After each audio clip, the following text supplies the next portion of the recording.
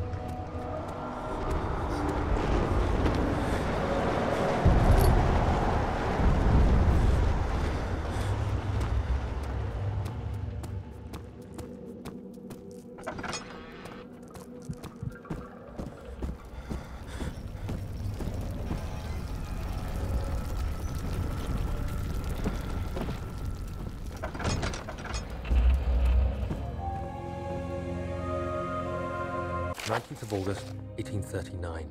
I wish I could ask how much you remember. I don't know if there will be anything left after I consume this drink. Don't be afraid, Daniel. I can't tell you why, but know this. I choose to forget. Try to find comfort and strength in that fact. There is a purpose. You are my final effort to put things right. God willing, the name Alexander of Brandenburg still invokes bitter anger in you. If not, this will sound horrible. Go to the inner sanctum, find Alexander, and kill him. His body is old and weak, and yours, young and strong. He will be no match for you. One last thing. A shadow is following you. It's a living nightmare, breaking down reality. I have tried everything, and there is no way to fight back. You need to escape it as long as you can. Redeem us both, Daniel. Descend into the darkness where Alexander waits and murder him. Your former self, Daniel.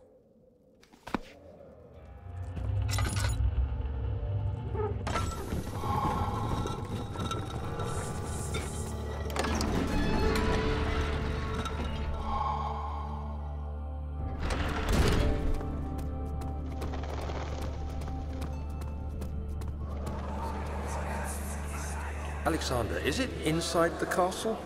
In a manner of speaking. Come, bring the lamp. You've been to the refinery, have you not? I don't believe I have. Is it connected to the... what did you call it? The inner sanctum. My most precious chamber, Daniel.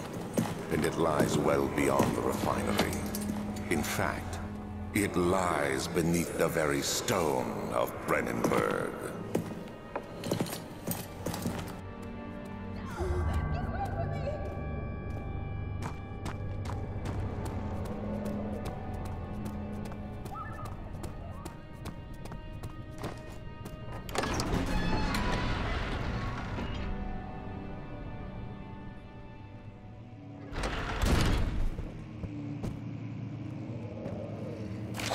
May 1839. The unflinching African sun has continued to plague our expedition, making it impossible to dig until dusk. How Professor Herbert managed to find the location in these vast plains of nothingness remains a mystery to me. When I asked him about the tomb again, he told me about the legend of Tin Hanan, the mother of us all. An interesting story in its own right, but I can't help feeling there's more. Later that evening, we uncovered a passage beneath the dunes leading to a sand-covered stone structure. The professor was confident it was the tomb we sought and ordered the others to clear the way late into the dark, cold night. Tomorrow, I shall lead the men into the ancient structure, hoping to reach the burial chamber. No matter what the professor is keeping from me, the dig should yield something interesting to take back to London and the British Museum.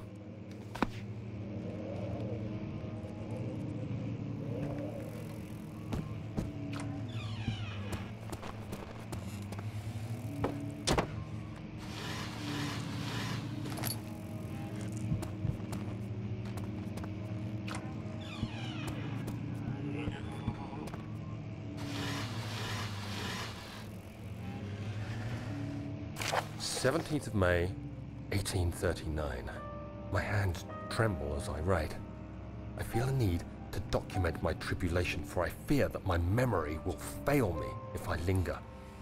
Today, I took some men and ventured into the dark, ancient passage we uncovered. Our torches burned faintly in the murky air as we slowly made our way underground. The men were superstitious and fearful. They argued loudly, and I felt their strange language getting to me.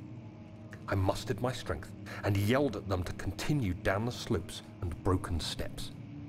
The crudely carved passage confused me. It looked much older than the 4th century structure we had expected. The twisting path emerged into a great antechamber. The walls were lined with statues unlike any I'd ever seen.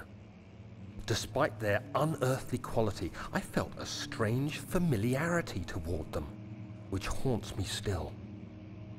At the far end of the chamber, a great slab of stone sealed off whatever lay ahead. I gave the order to raise it, and as I pushed through the narrow space, the heavy stone suddenly dropped, sealing me inside. I was trapped.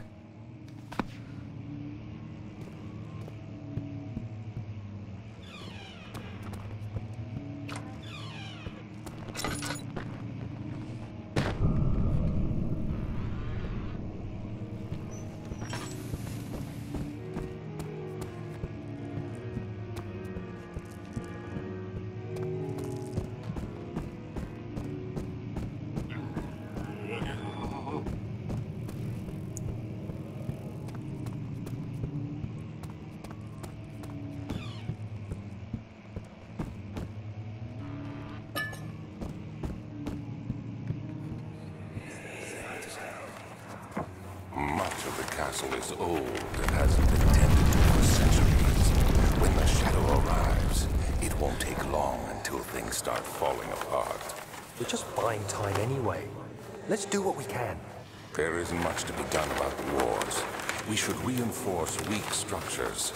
The ground will tremble and there's a risk everything will cave in on us, especially downstairs.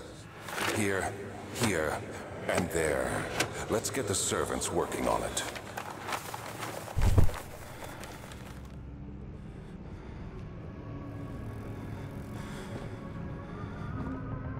17th of May, 1839. After pounding the unforgiving stone wall for what seemed like an eternity, I realized it was hopeless. I was trapped. I fell to the ground, gasping for air, trying to focus. That's when I saw a faint blue shimmer. My weakened body was heavy to carry, but I managed to push myself toward the enchanting light.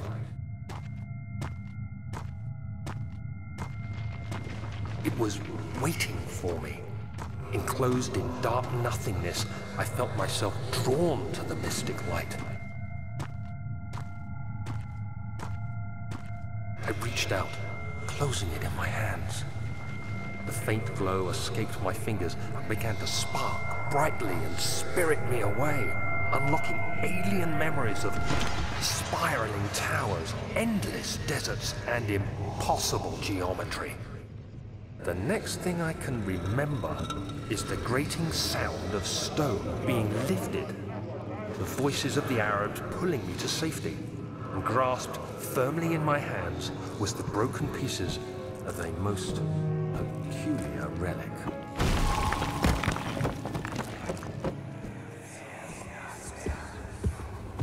You have to be swift when you activate the first one. You hear that? If it stops, you'll have to start over. Isn't all this a bit excessive? You can never be too careful, Daniel.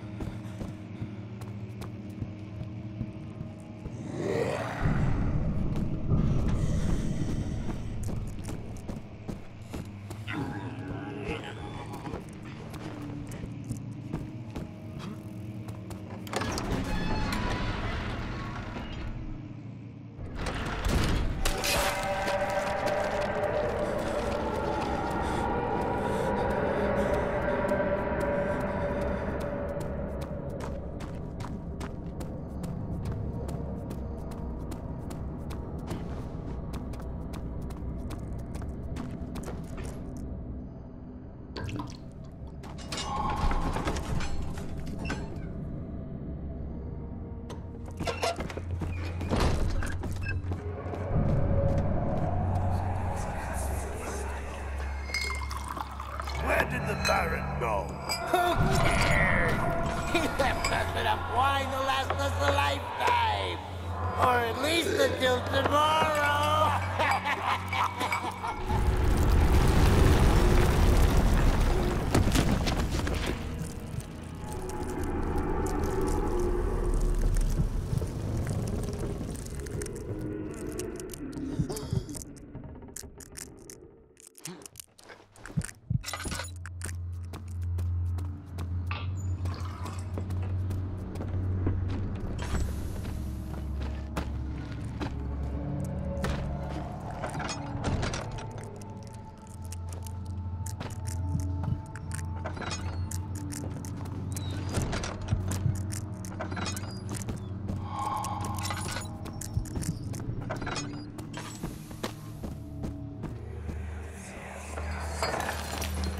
What's happening? Oh, it feels like my chest is going to burst. Oh.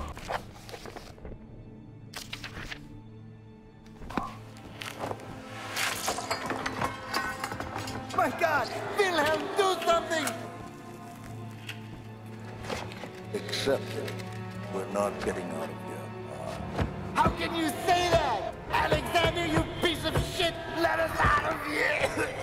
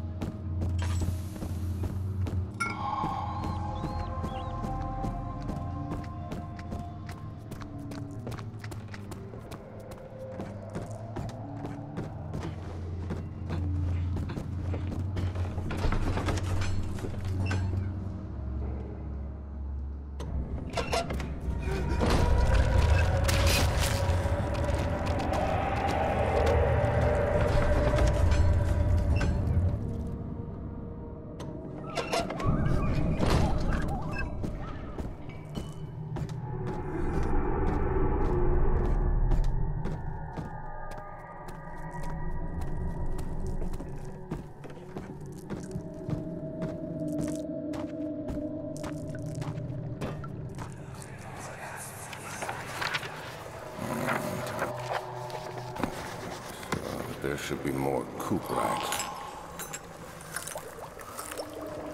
Let me see. And one part aquafortis.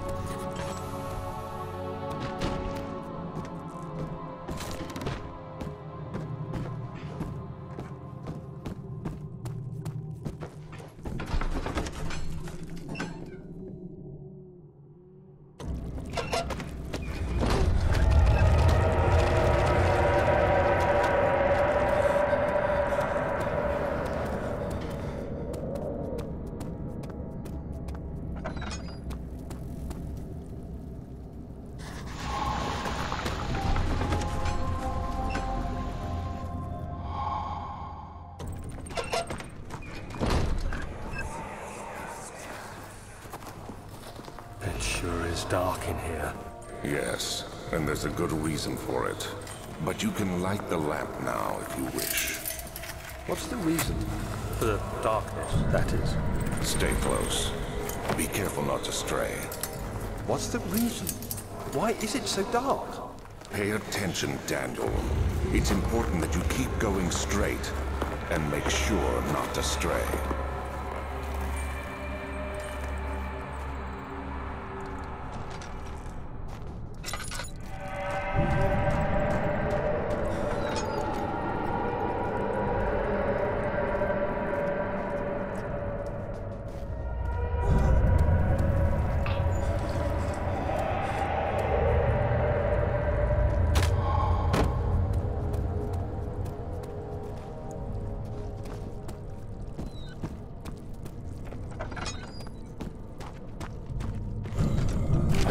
June 1839.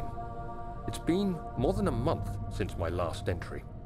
After the event inside the underground chamber in Algeria, Professor Herbert insisted I return to England. He said he didn't want to risk forfeiting the entire expedition lest I took a turn for the worse. An excessive decision, in retrospect, but I'm glad it turned out that way. I found my journal this morning in the haphazard collection of things brought home from Africa. Next to it lay the broken stone orb wrapped in cloth. I tried to assemble it, but couldn't. The pieces wouldn't fit together, as if they weren't from the same object. Could I have imagined it all? Was there ever a complete orb?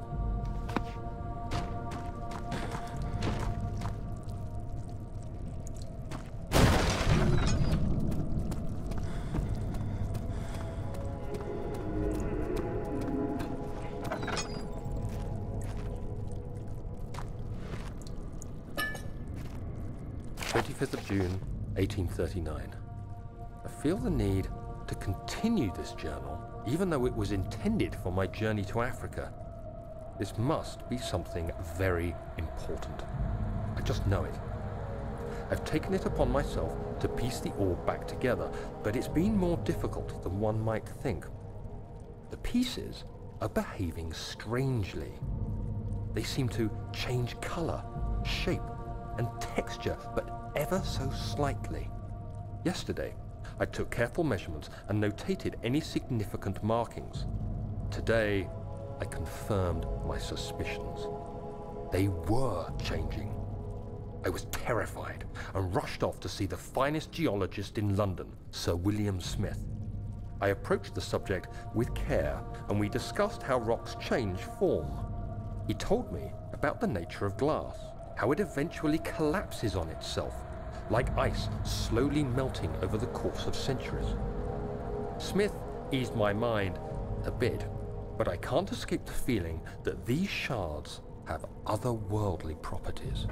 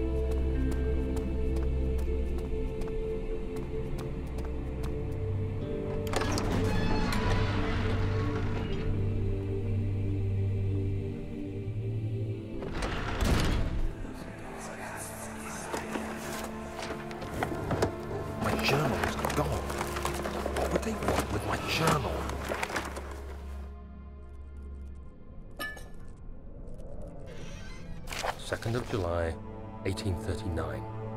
I received a letter today from the Algerian governor's office disclosing the fate of Herbert's expedition. About a week after my departure, Abdullah, one of the men traveling with us, returned from the desert. He was badly injured, as if maimed by a lion. The man rambled deliriously about the expedition being attacked by something horrible. The French quickly dispatched a search party to look for the expedition. After searching for days, they found the camp abandoned without any trace of Herbert or his men. Tomorrow, I'll retrieve the things they recovered from Herbert's tent at the customs house. I don't know what to make of it, but I'm worried for him.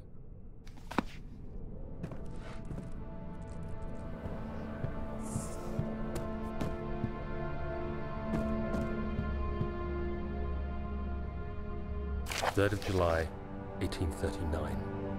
Today I picked up Herbert's things at the customs house.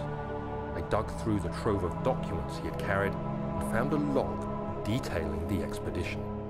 The nature of this text ranged from quick notes to colourful accounts of transpired events. I skimmed the pages, trying to figure out what might have happened. May 17th, the day I was trapped inside the orb chamber, Herbert dryly states, "Recovered Daniel after 1 hour of entrapment." This confused me greatly. I was suffocating within minutes. How could I have lasted an hour? I continued reading the peculiar text.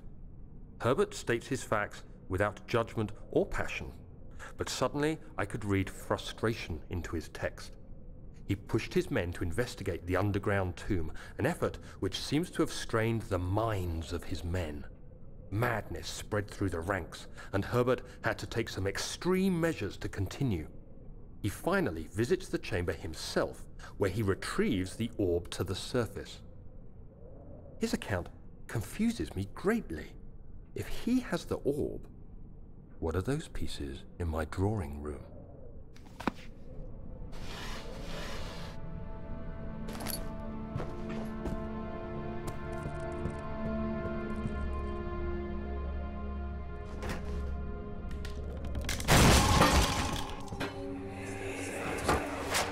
The key.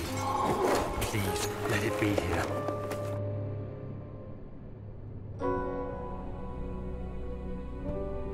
"4th of July, 1839. It's done. The orb is assembled. I was awakened by an exhausting nightmare. Shaking and sweating, I retired to the drawing room with a cup of tea. The relic pieces lay spread across the table as I'd left them, but somehow I knew how it was supposed to be. I fetched the tar, which I had prepared to fix the pieces together, and without fault I joined them, producing the orb I remembered so clearly. The tar proved unnecessary. It was pushed out from the joining pieces as they merged on their own, with no adhesive. The ancient stone relic now rests on my table. Its immaculate surface and perfect shape could have been molded by a factory. This is all too strange. Oh, thank God, there it is. I guess it is a good place to hide it then.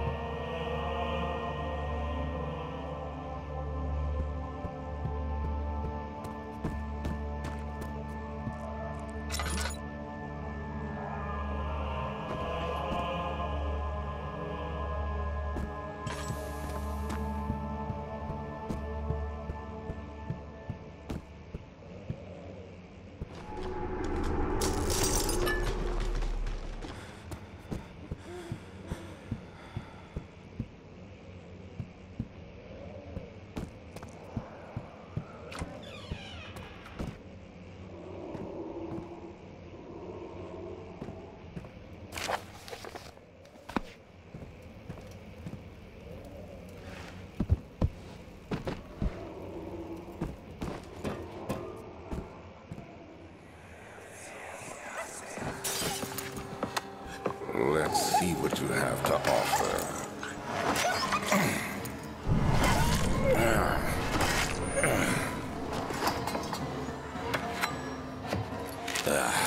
What a mess.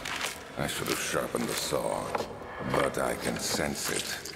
It's definitely there.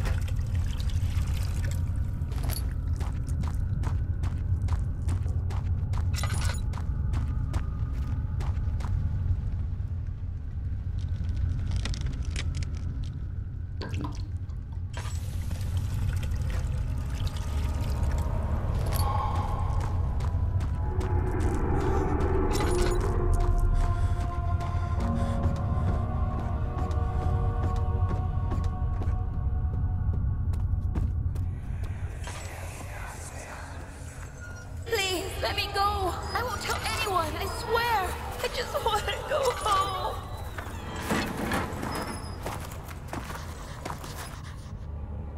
No! Get away from me! Leave me alone!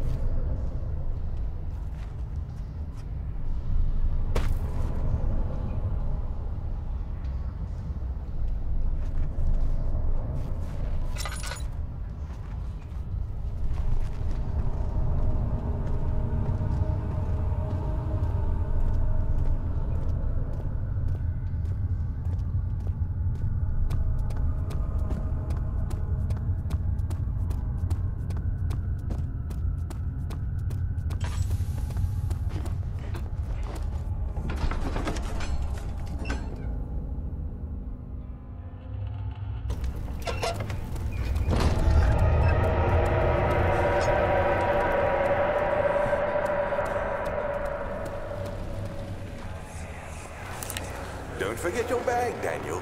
I won't, Herbert. There is no shame in using a parasol in the desert. As it happens, it's imperative to your survival. But it looks ridiculous. The shame will hurt much less than dying, I assure you.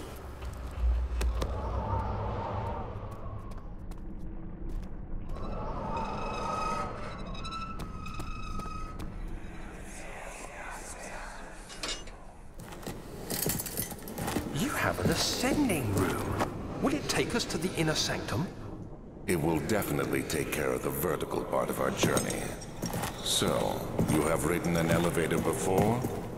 Yes, the Colosseum at Regent's Park has one. It takes you to the gallery where you can view the panorama. Good. This ride might be a little longer, and in the other direction.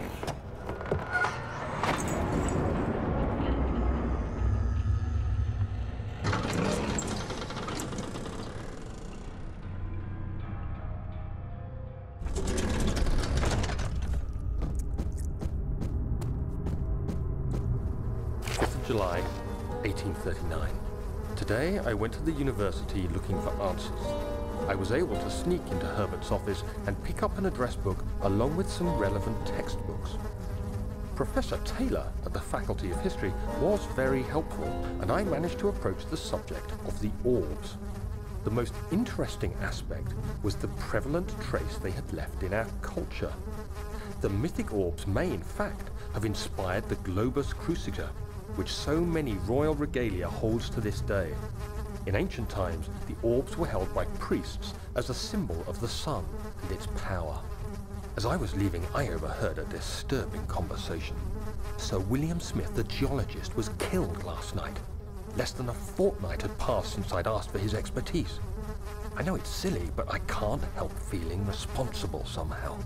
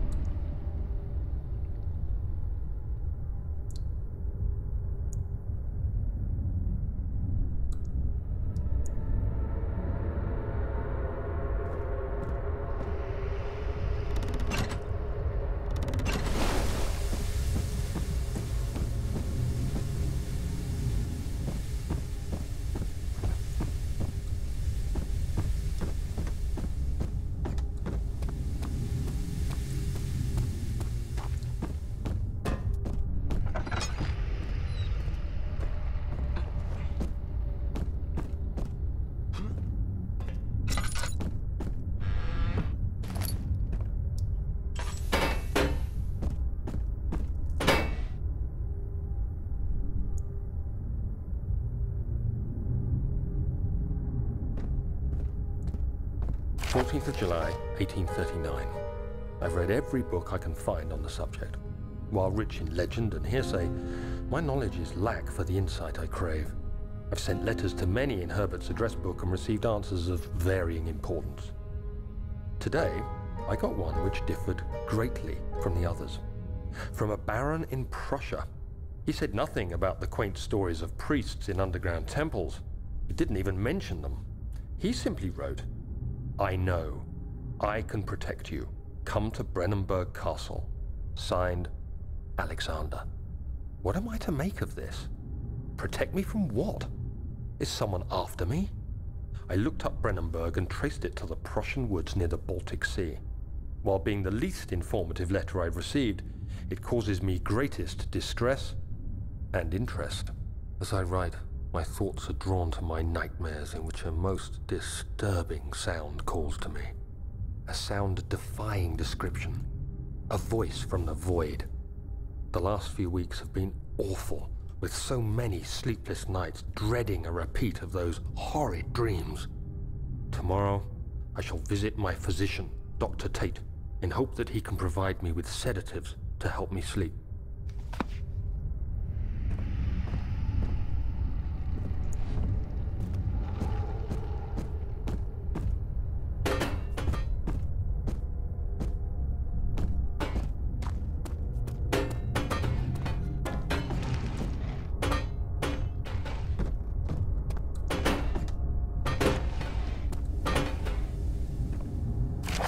July 1839. How has this escaped me? They're all dead. Limbs scattered, head split down the middle, their skin flayed as if boiled. I feel like I'm falling into myself. What's happening? Sir William Smith, Professor Taylor, now Dr. Tate. Is it following me? How can it not be? It's the damn thing I brought from Africa. Something is after me. I have no choice but to trust the Baron. He better know what he claims. If he is wrong, I suspect he'll regret it as well.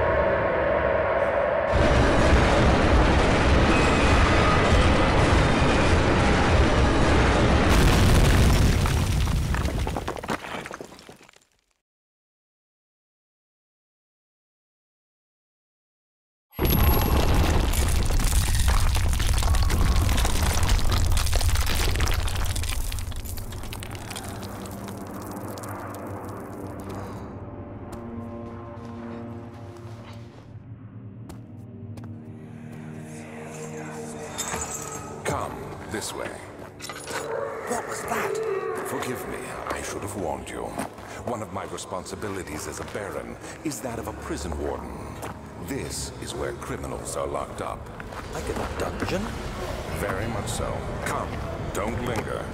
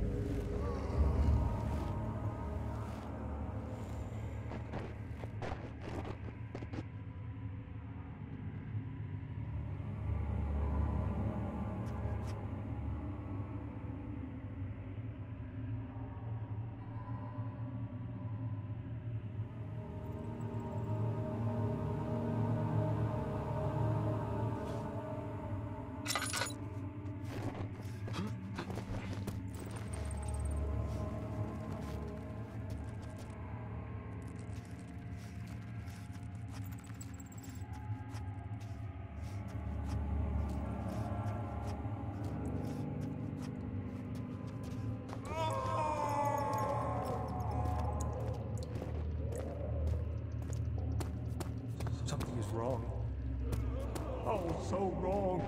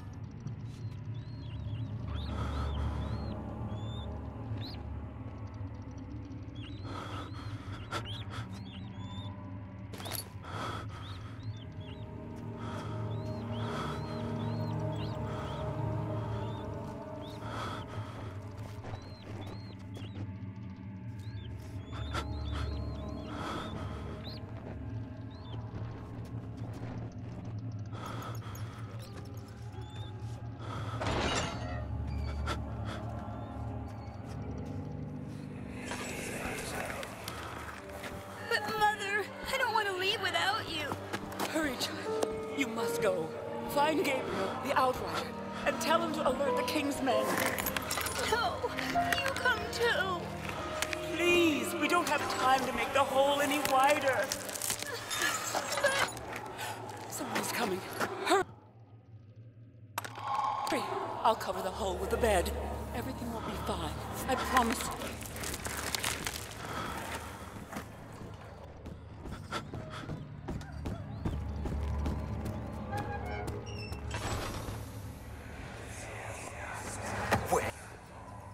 Where is she? Where did she go? No, I won't tell. I'll never tell you. You're just making things worse. Look, this is no place for a young girl all by herself. She could be hurt or worse. There's no telling what horrors await down there.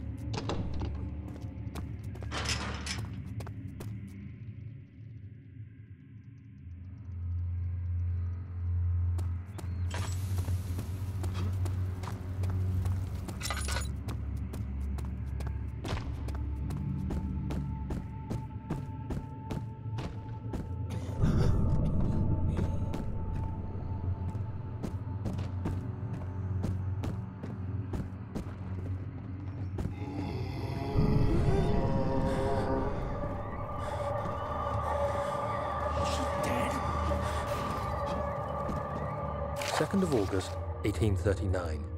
I have arrived at the village of Altstadt. It's a haven in the midst of a vast forest and the last stop before my final destination, Castle Brennenburg. It's late in the evening, and the Outrider, who has been with the coach since Bremen, advised me to wait until morning before I venture further.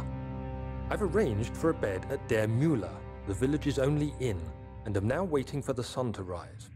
I try to sleep, but as I close my eyes, I see the men who fell victim in London.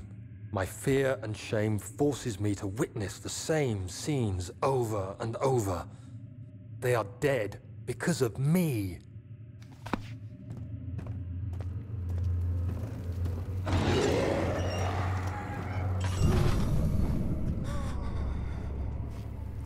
Is he safe? Well, it's for his own good.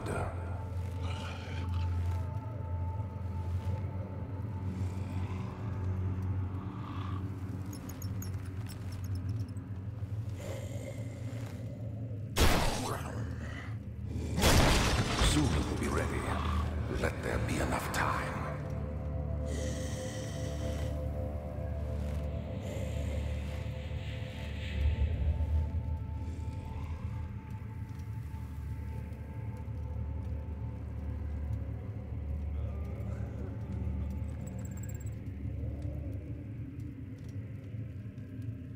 He escaped?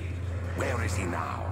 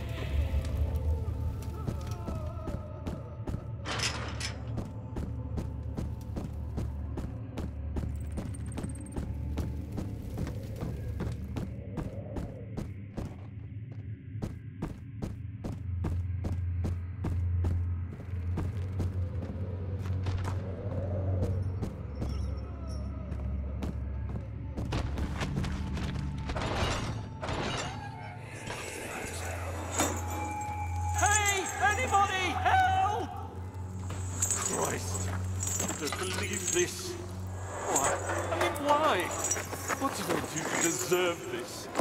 I mean, it can't be. Do I deserve this? It wasn't my fault.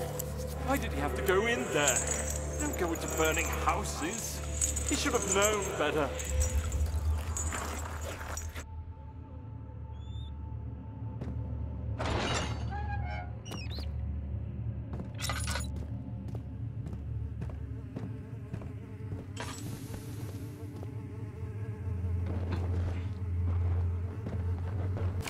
August 1839.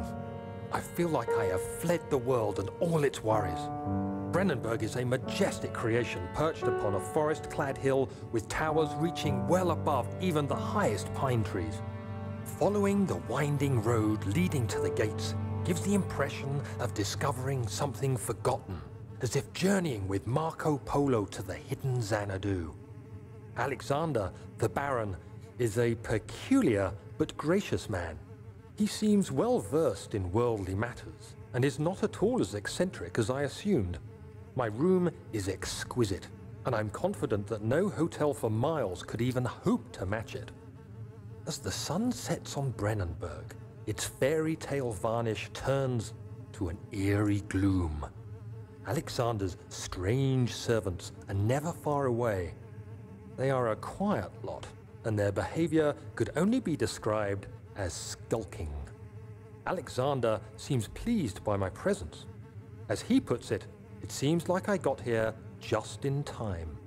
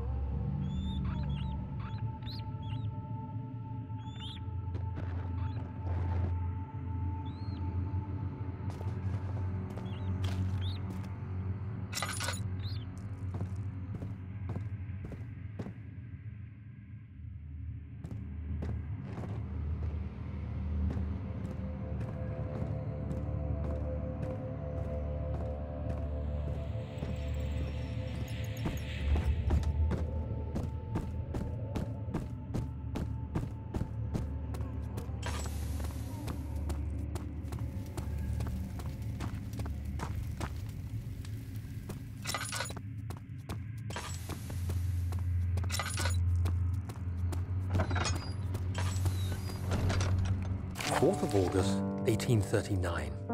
The nightmares woke me in the early morning, and for a moment I forgot where I was. Shortly after, there was a knock on my door. Alexander had heard my screams and asked me to join him in the parlor. As we drank our tea, Alexander began to tell me what he knew. It seems like the orb I found casts a long and dark shadow. It's not only a powerful item, but a dangerous one. Simply by touching it, you invoke the powers within, and if you are too weak to control it, it will devour you. The shadow is a sluggish thing, lagging behind the wielder, killing anyone or anything in its path to reclaim the orb. I said I didn't care about its powers, and that I should throw it away. Alexander advised against this, as I'd still be a part of the path to the orb, and eventually suffered death. Having the orb, I would at least have the chance to fight back when the time came. I asked Alexander what he meant when he said he could protect me, and he answered that things can be done, but at a price.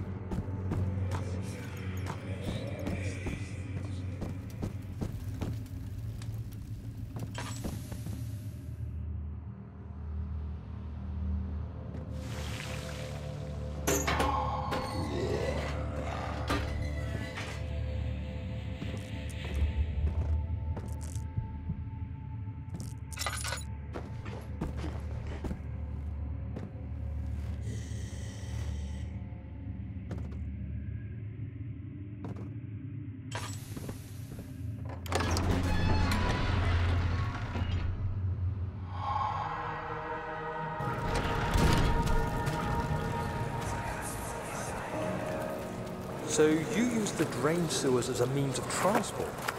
Yes. They were built to divert water from an underground spring and are quite spacious. It seemed only natural to incorporate it into the overall structure. But we won't be using... Not today. The flow is seasonal, and when the spring runs dry, the damp tunnels produce a rather poisonous type of fungi. There is an antidote, of course, but we won't be bothering with it today. Come, this way instead. We're almost there.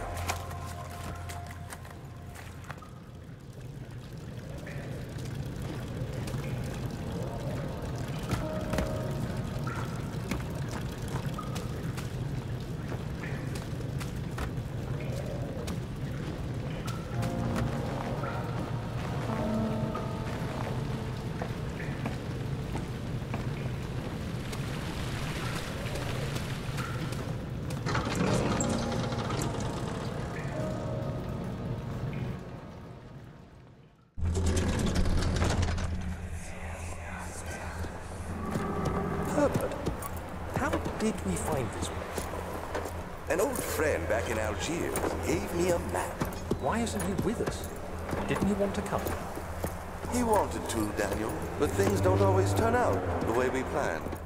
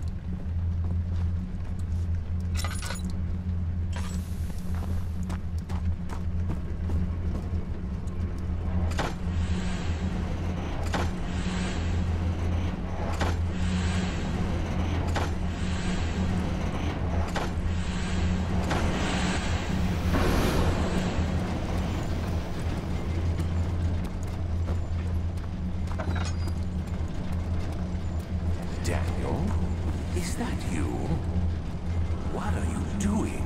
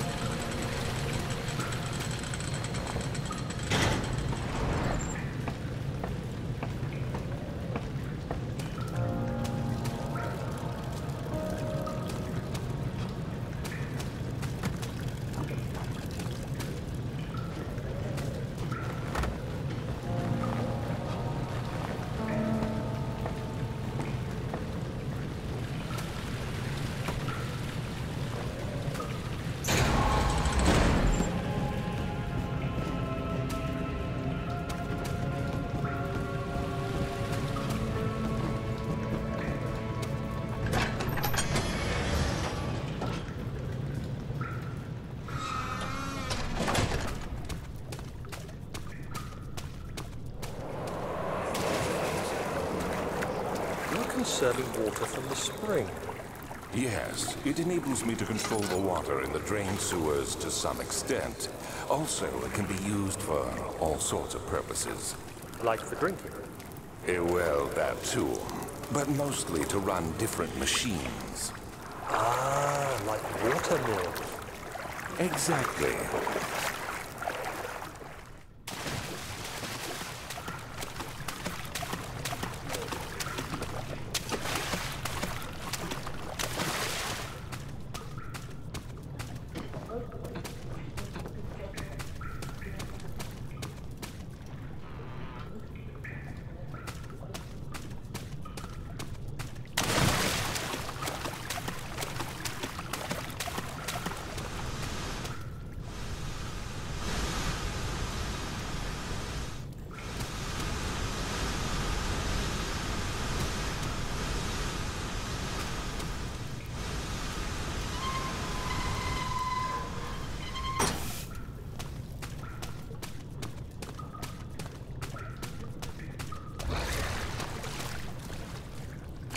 August 1839.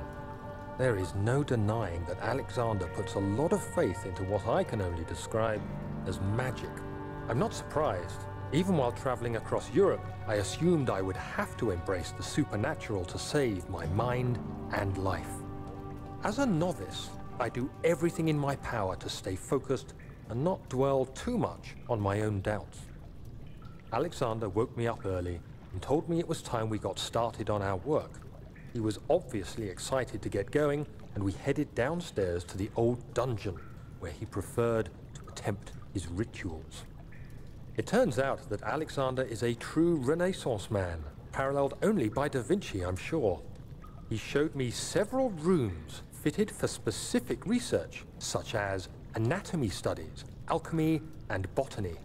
The crown of Brennenburg must be the inner sanctum, a most hallowed ground where we shall attempt to permanently banish the orb's shadow.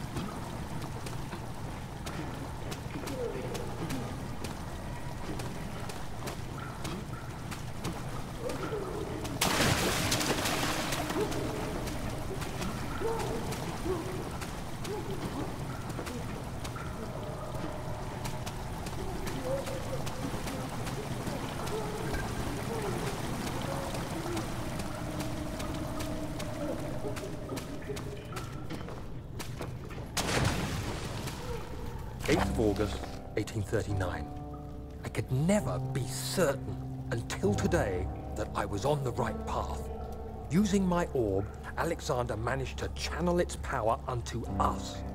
The inner sanctum flared with blue, fiery light, and I could feel the same things I felt in the dark chamber in Algeria. It was like standing in a mad whirlpool of impressions. It was terrifying, but Alexander kept calm and wielded strange tools of science in order to tame the storm. Suddenly, the blue light was stained by strains of red, and the walls burst with pulsating tissue resonating with the scene. Alexander quickly covered the orb in some cloth, and the unspeakable thing vanished. Apparently, the orb's shadow is closer than Alexander thought.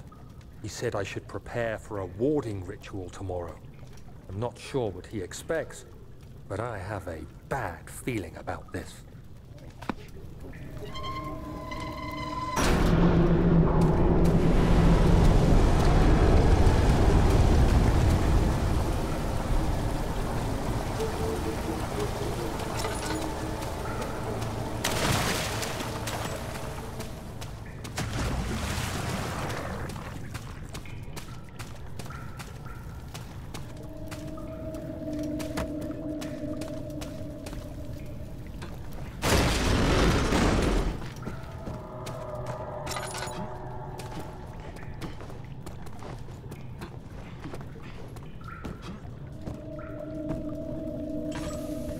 August 1839. It is still early, and Alexander is busy preparing for the ritual later today. Seeing him this worked up makes me question why. What does he stand to gain? I realize he is curious about it all, but surely there must be more. Is he so foolish he will attempt to tame the power of the orb? I must admit that yesterday, when Alexander flooded the inner sanctum with blue light, I realized we had but graced the orb's true potential. This might turn out to be more than escaping a creeping shadow.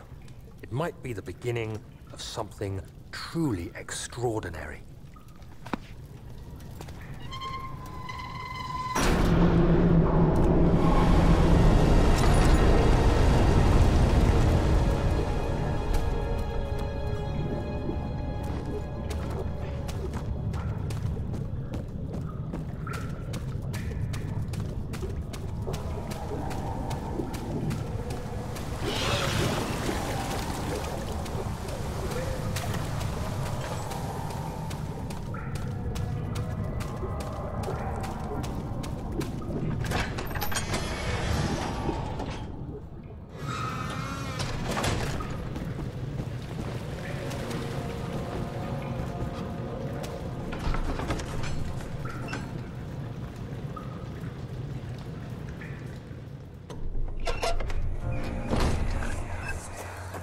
Do you see, Daniel? It has yielded. What?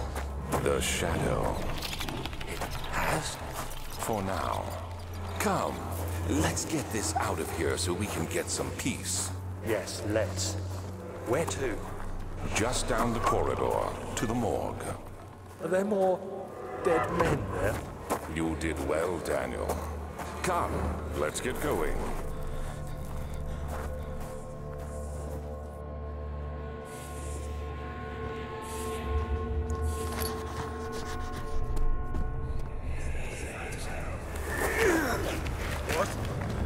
What happened? Why are all these dead? Where am I? What's happening? Help! Anybody! Help!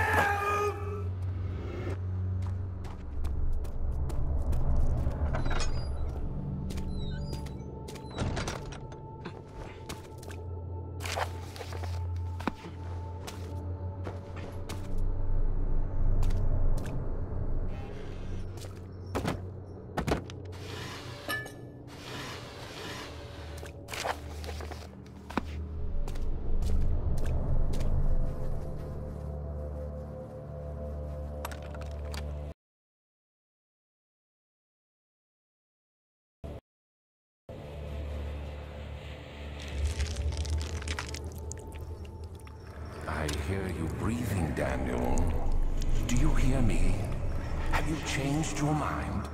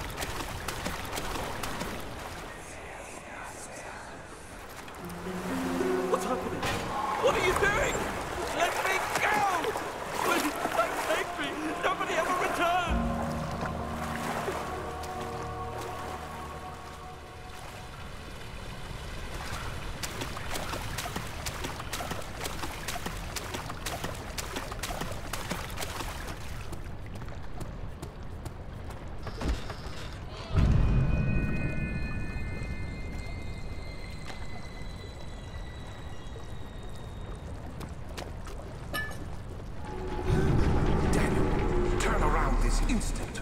You are carrying the shadow with you.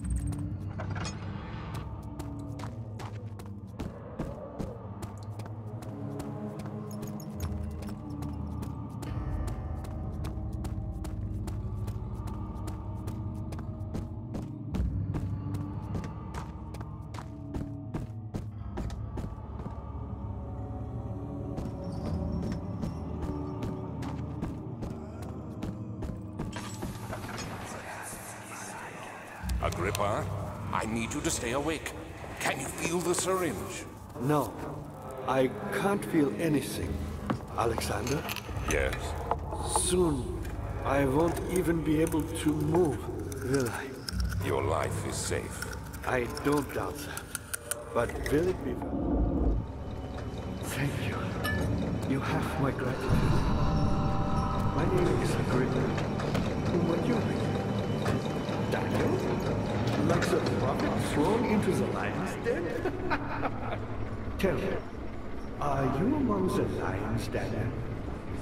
You want to stop Alexander? Oh my, so Babylon shall fall, you say? You worry too much. Alexander is toothless without an arm. Yes, that's not very promising at all. The sectum is basically impenetrable, but guess by all. It could be breached by another, but Alexander broke his, my arm, a long time ago. Really? Then if you tell the truth, by all means, seek out the pieces of the broken arm and mend away.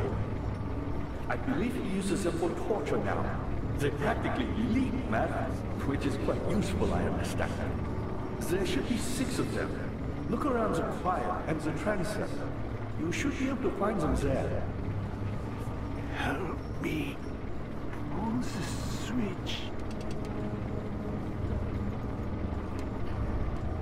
Help me.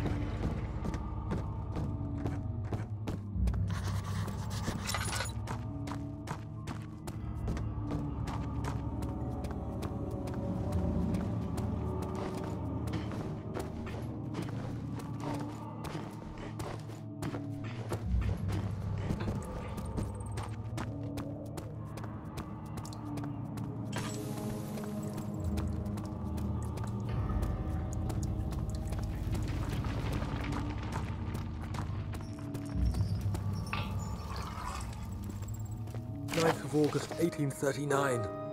I can't stop sweating and shaking. The warding ritual was not something of a sane mind. I did not even realize the dungeon was still in use. Alexander had his servants bring one of the prisoners, a murderer, he told me. Alexander made all the arrangements, but he said I had to perform the ritual in order to have the right effect. The shadow could be led astray by the blood of another. Killing the man would provide us precious time. What else could I do? Alexander said it had to be done. He is saving my life. I don't have the luxury of argument.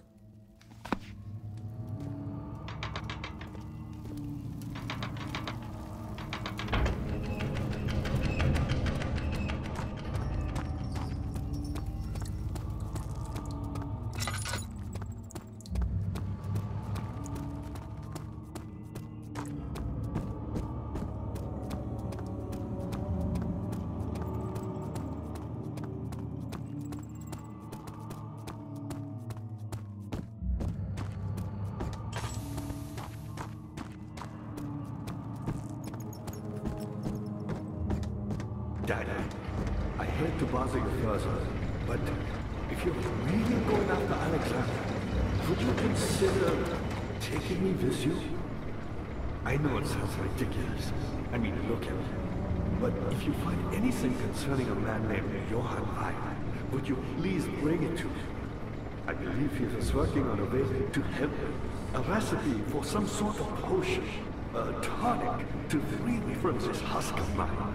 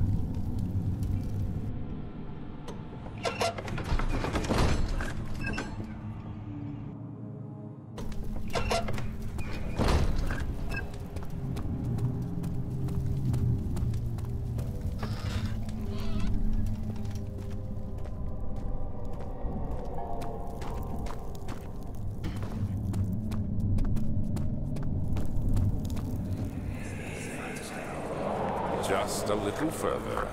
It's like Orpheus descending into the underworld. Are you hiding something?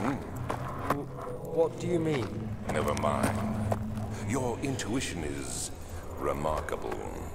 I'm not sure I'm following. It doesn't matter. It's just a myth after all.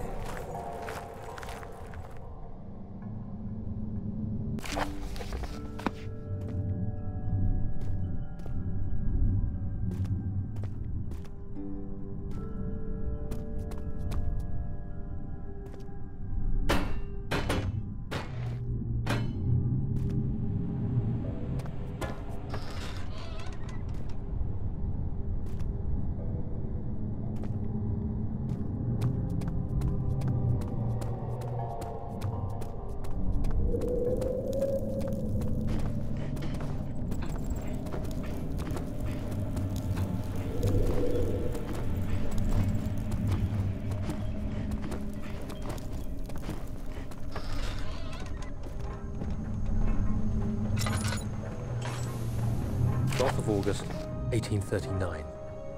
Banishment ritual is taking longer than expected, and we have to do what is needed. I spend my time helping out the prisoners. Being around these degenerates makes me ill. None of them even tries to face their punishment with any kind of dignity. They taunt me with their lies of innocence and their cowardly pleas of mercy. What can make a man fall so far from the grace of a civilized existence? They are all wicked men, and I remind myself of it constantly. Still, I am thankful for God sending these monsters our way, as they will serve as the instruments of my salvation. I try to study the different tools in the torture chamber and learn how to use them effectively.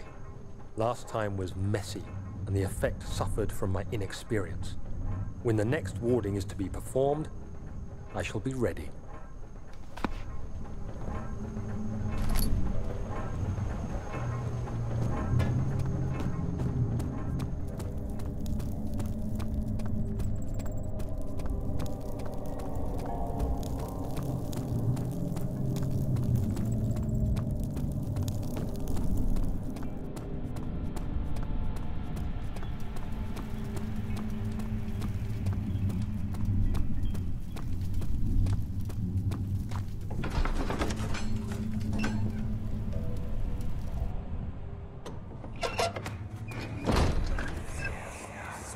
These cells are meant to hold prisoners who are under treatment.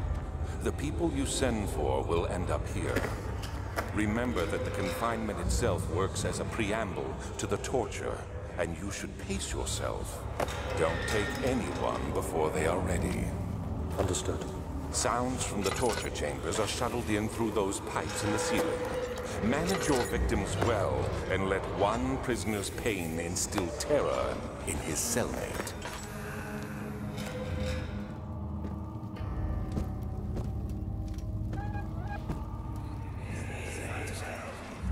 I know this.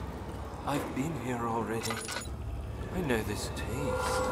The taste of Damascus rose obfuscating the truth in a dim haze. They may sweep the traces from my memory, but my body remembers. These cuts speak volumes, even though my mind remains silent. They will be back. Oh, they will be back.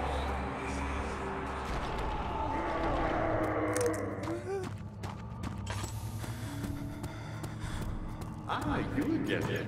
Who, me? I'm Heinrich Cornelius Agrippa. I was once quite important, you know. Baron Alexander has sustained my soul in this dead husk for years. Who knows how many? Hundreds, I presume.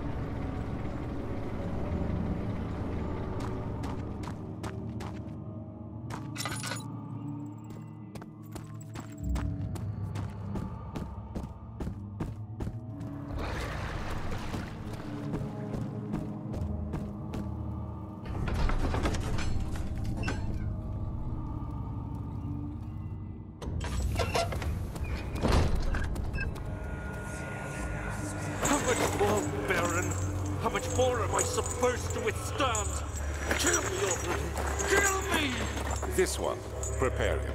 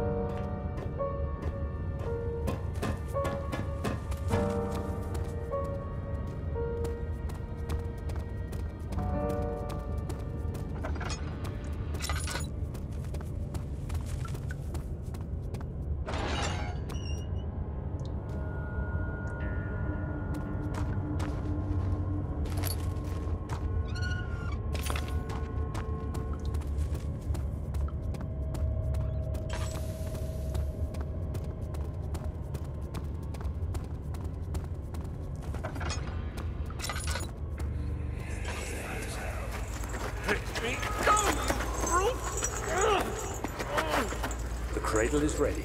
Good. You're a man! How can you partake in this? Is he all right? He is one of the wicked. Don't pay his lies any attention. I'm not a bad man. It was an accident. He set a man on fire. It wasn't my fault. Why won't anyone listen? That's horrible. Of course. We are dealing with monsters here.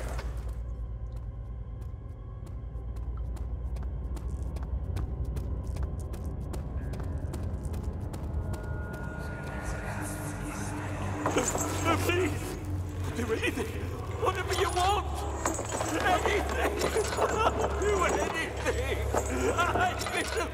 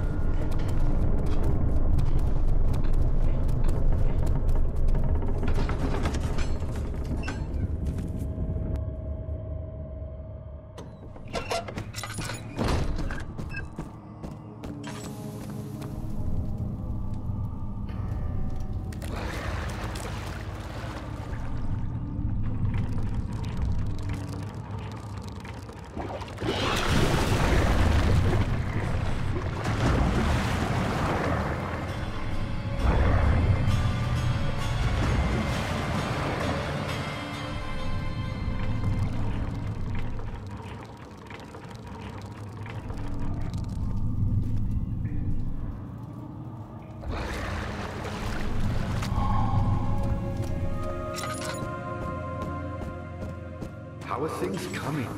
You seem to have found all the ore pieces used in the transfer. Go to the choir and find the rest.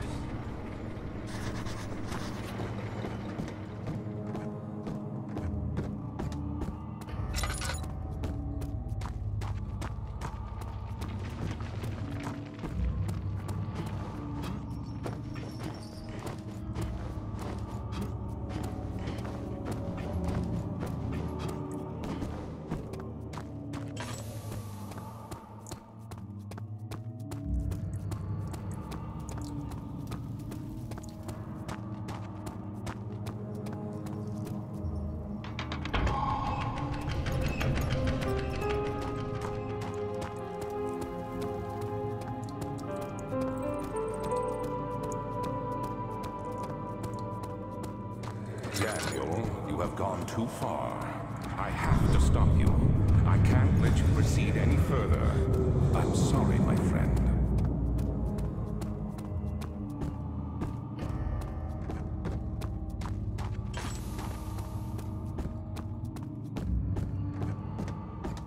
Was there something else? You got the doors open? Good going. I knew it quickly.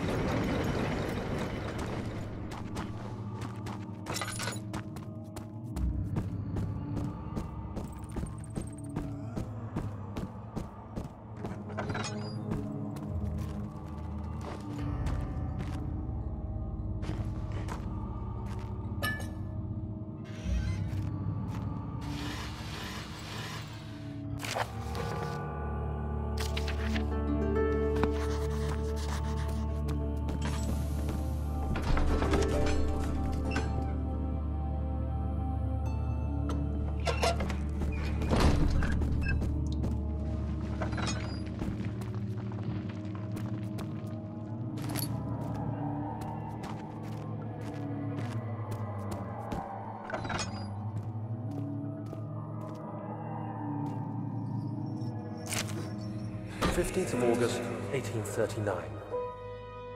The blood wards are failing. The shadow beckons, and its cry disarms my actions.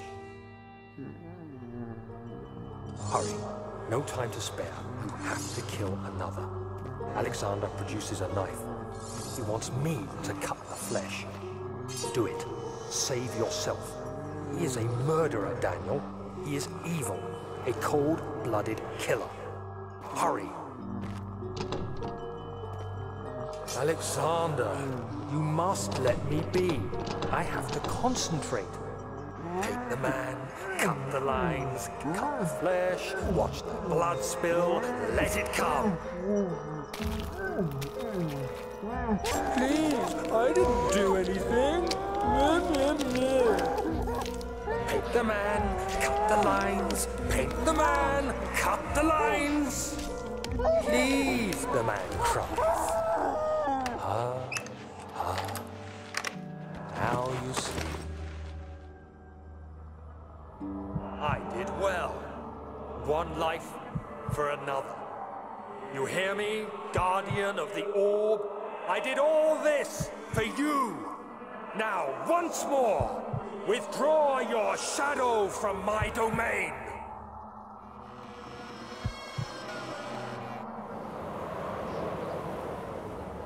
Alexander, there isn't much time. I can feel it. We must act swiftly. I will do whatever it takes.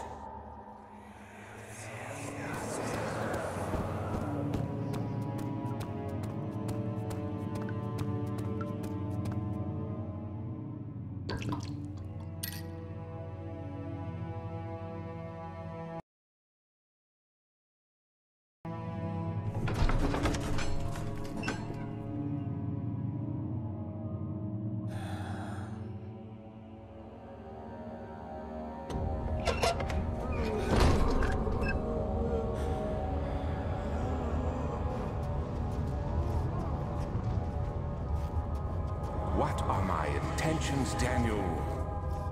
Salvation. It used to be yours, but now you only seek misplaced revenge. How do you justify your violence? Is it for the greater good? Are you doing the world a service? It is you who caused all this pain and death. If you had accepted your fate and submitted to the orb when you first discovered it, none of this would have happened. It is curiosity in league with your selfishness that is killing us both.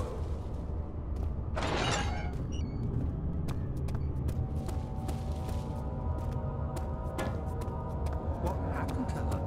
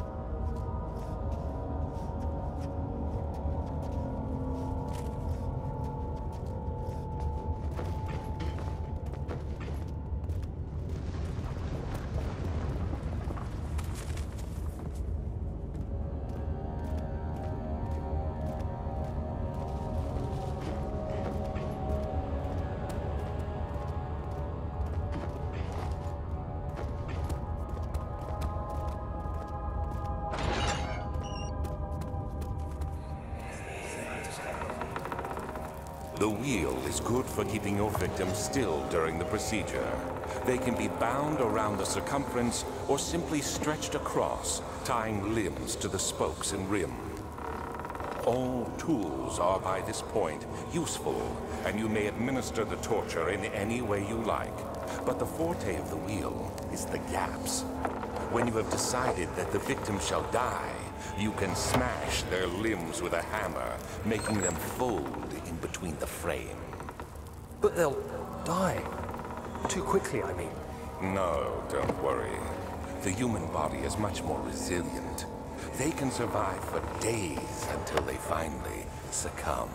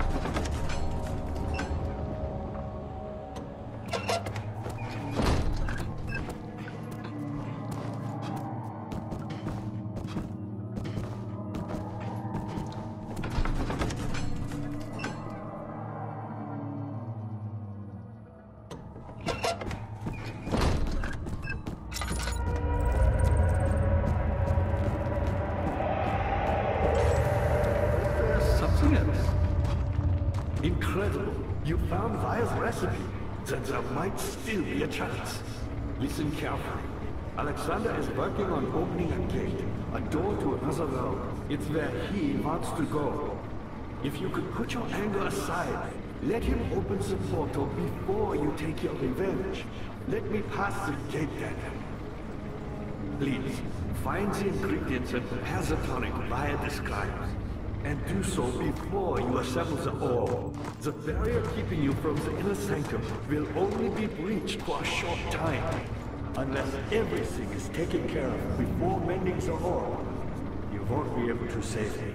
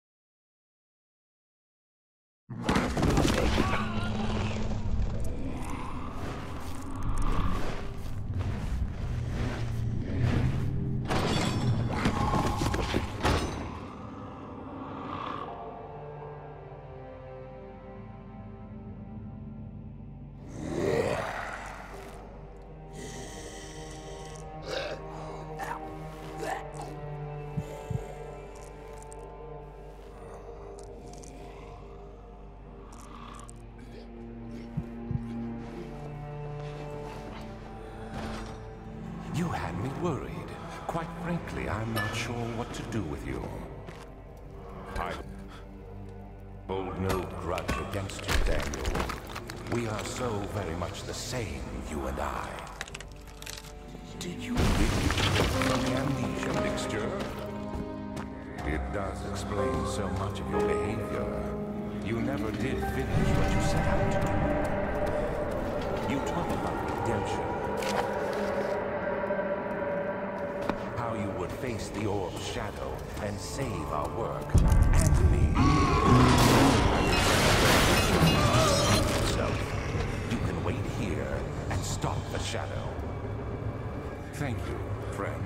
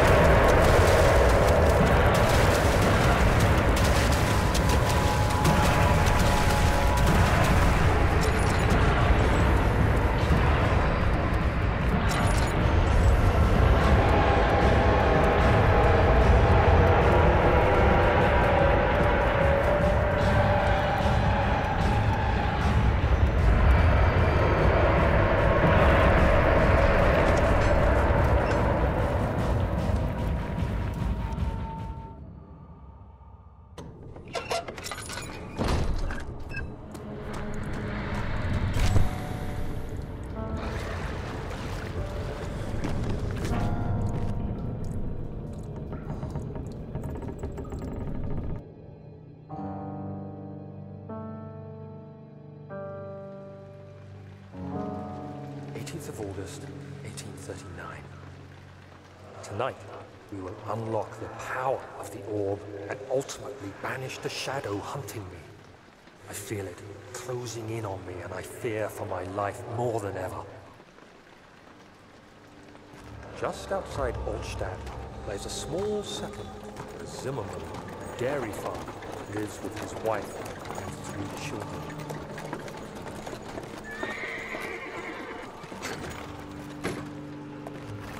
We took the coach, went there. Our visit was unexpected, and Alexander was able to strike Zimmerman down without alerting the others. As he went to take care of the farmhands, I began to look for the children.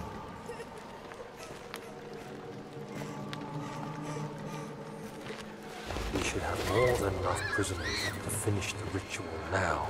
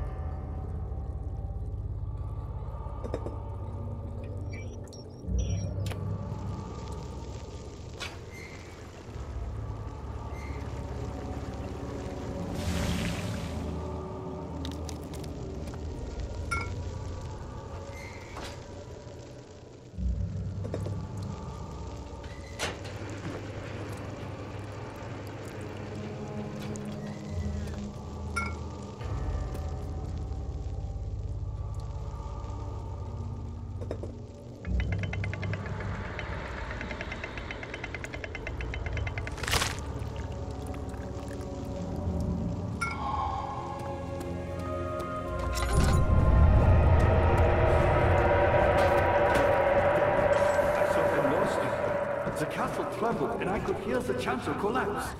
The laboratory might be accessible now.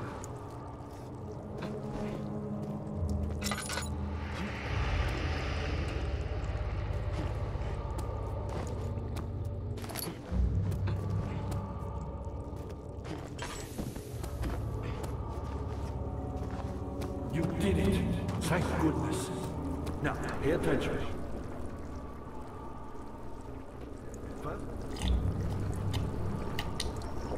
Quickly! Officer!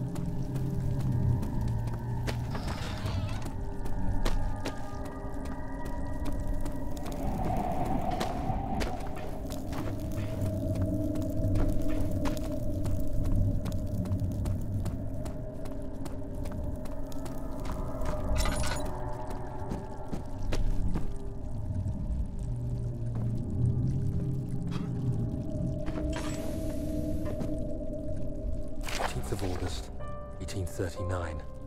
I cannot believe what I have become. One of the girls escaped and I chased after her all the way upstairs. I hunted her down, and what is a life worth? How many lives can I take before I surrender my own? Sure, I would kill a murderer to save an innocent, but to kill an innocent to save myself? A cold-blooded murderer.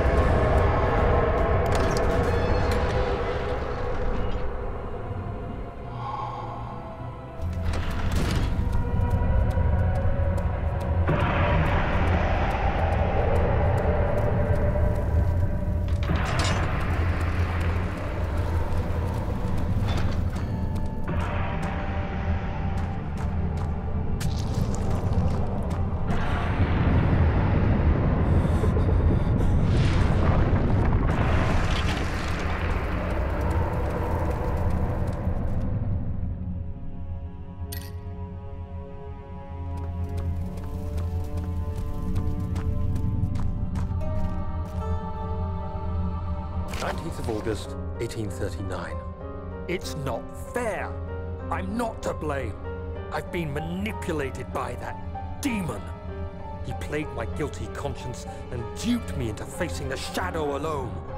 That vile, conspiring man.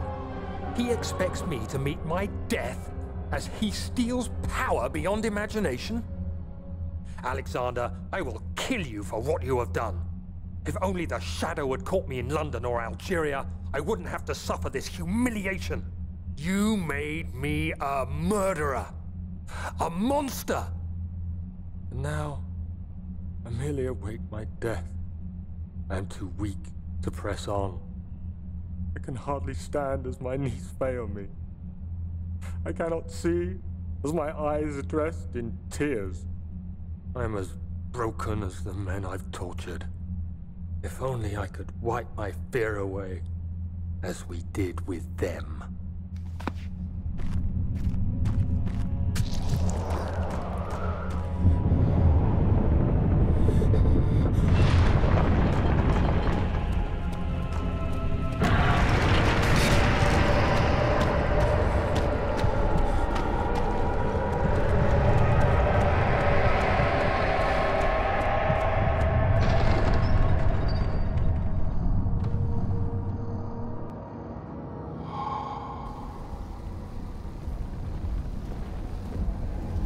Wondering if you were going to show up. I see Agrippa convinced you to run some errands. Tell me, is everything nice and clear now? Am I the villain? Good and evil. Such comforting concept. But hardly applicable. Are you so blind that you see no good in me or evil in Agrippa?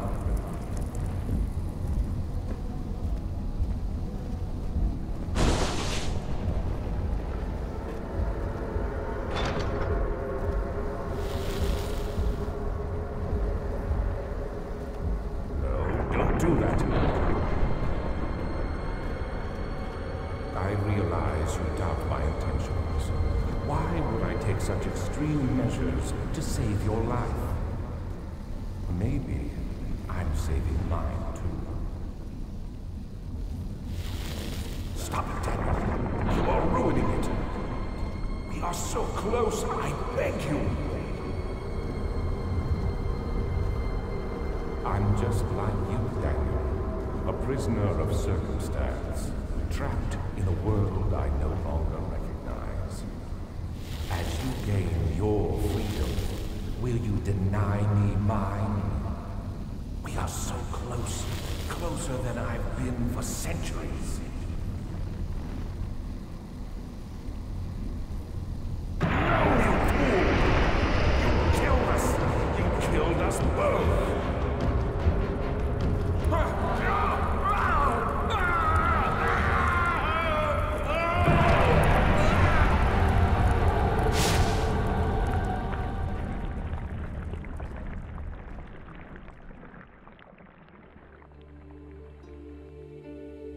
It was my greatest triumph, and I never looked back.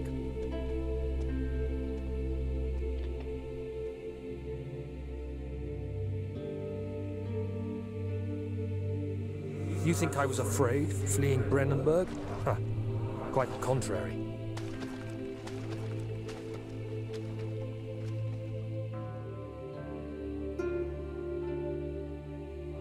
I knew it was my purgatory. Hellfire made to wash away my sins.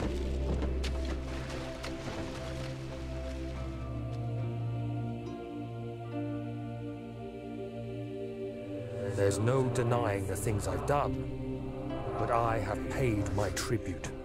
I gave them that awful man. I did the right thing.